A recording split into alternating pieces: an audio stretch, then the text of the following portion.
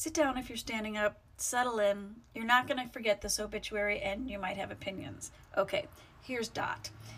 Dorothy means gift of God, but there may have been some confusion about the gift when Dorothy was born. Her parents were praying for a boy. She was their fourth girl. Dorothy grew up to be an inspiring, naughty, and wise woman who overcame the odds. It was a journey. This is an understatement, so settle in for real. Dorothy Gloria Green was born in Pontiac, Michigan, and grew up in Toronto, Canada during the not-so-great Depression. Times were tough and even worse after her parents divorced due to her father's roving eye or some other body part. Dorothy and her next eldest sister spent 6 months in an orphanage. That's when Dorothy's fierce optimism and resilience first emerged. While she missed her mom desperately, she loved the regular meals and kids in the orphanage. Dorothy and her mother returned to the U.S., but Dorothy was left on her own when her mom remarried. Dorothy got married at 16 and was pregnant about 20 minutes later. She moved to San Diego after her daughter was born. Not long after the move, Dorothy was diagnosed with tuberculosis. That was the first of 4 times in her life that doctors told her she was going to die. Dot lived in the TB hospital from 17 to 19 years old. She was given a high school degree in the hospital because, well, she was going to die anyway, so it seemed like the right thing to do. But Dorothy refused to die. She was determined to live and get her daughter out of foster care. She lost the joint in her right shoulder and had limited use of her arm for the rest of her life. Dorothy's husband celebrated her release from the hospital by asking for a divorce. Dorothy became Dot. Dot's first 3 marriages were to military men. She had a daughter by each fellow. Unfortunately, according to Dot, their pen 15s influenced them, and she divorced them.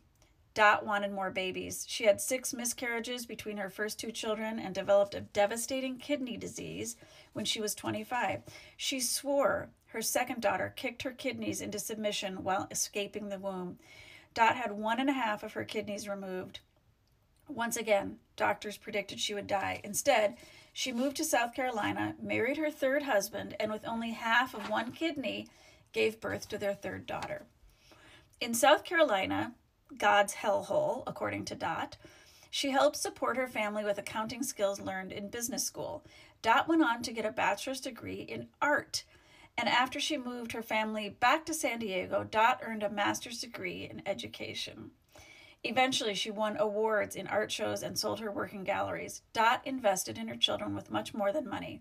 She took them to museums and libraries.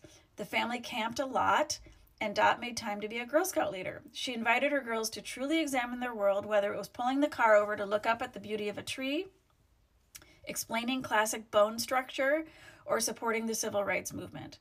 Cursing and church were big things for Dot. She tithed and sang in the choir, but she was also known for her bawdy jokes and extraordinarily frank language, despite the prayers of many pastors. She might well have suffered from a heretofore undiscovered illness that made it impossible to talk without a cuss word in every single sentence.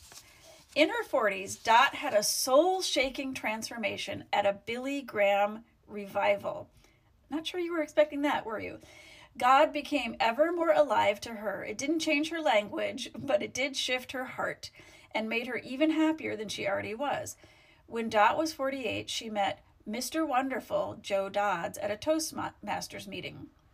He was 59 years old and quickly became the love of her life. Joe asked Dot to marry him just 17 days after they met. For 21 years, they traveled the world, built a dream house or 2, and studied the Bible together.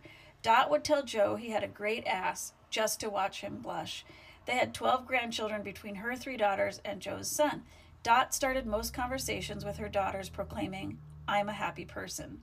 She said she missed Joe every single day after he died, but wasn't going to sit around having a pity party and all that happy crap. She believed she lived a full life not despite hard times, but because of the hard times. If someone asked me, what would you change in your life? Some of the times have been hard and uncomfortable. In truth, I wouldn't change anything because all those experiences made me what I am. As time passed, little old ladies became a recurring theme in Dot's life. She enjoyed driving little old ladies to church, never mind the fact that her passengers were at least 10 years younger than Dot. The San Diego paper may have thought they were dealing with some little old ladies when they reported a story about Dot and her friend walking together for 25 years and picking up the trash along the way. Dot was 84 when she told the reporter that a stranger in a store thanked her for keeping the streets so nice. Dot didn't say what she was thinking. Thankfully, I wanted to say, pick up your own damn stuff and we wouldn't have to. Dot wasn't above using her age to get her way. When she cut in line at church lunches, she would bat her eyes and with an oversized grin explain, I'm just a little old lady. Finally, a Bible study friend explained, Dot, you're not little, you're not old, and you're definitely not a lady. She spent her last years traveling, painting, volunteering, quilting, enjoying elaborate tea parties. She studied the Bible, enjoyed shocking people, and being with dear friends. Dot was happy, but eager to see her Joe again. She had a devilish twinkle in her 92-year-old eyes as she shared what would happen when they reunited in heaven. We'll spare you the salacious details. She'd be so disappointed in us. A short while before Dot died, her daughter asked for advice on how to live on the planet without her. Dot scrunched up her face, looking skyward, searching for an answer. Then she advised with gusto, get over it. We're trying. Dot Dodds, inspiring, naughty, wise, indomitable. Dot took a course on writing obituaries before writing a one-paragraph obituary for herself. She asked her daughter to edit it. Her daughter left the anatomical comments, so typical of Dot, intact, and added to the story, Dot's children wanted you to know their mom. Pulitzer worthy, honestly. Hollywood, are you listening? Netflix, are you listening? Hulu, are you listening? This is award-worthy writing. This was sent to me by a follower. I don't know if Dot's family will ever see this video. I kind of hope they do. I just want them to know how beautiful this is. What a survivor. So one of the things that's been so interesting about this TikTok account for me over the last couple of years is that I can tell from my followers that people are right, left, up, down, all over the political spectrum, all kinds of experiences and viewpoints. But it is a place where people can gather. One of the few places on social media, in my opinion, where people can happily gather for stories about people that they might not just agree with. They might not agree with them. And that could be the case with Dot. I don't know. But humor, people surviving against all odds, people who loved and were loved, we love these stories. Everybody does. So evergreen tip, there's always a next chapter. No matter what kidneys you lose or husbands you lose, there is always a next chapter. So do not count yourself out, or anyone else for that matter. Thanks, Dot.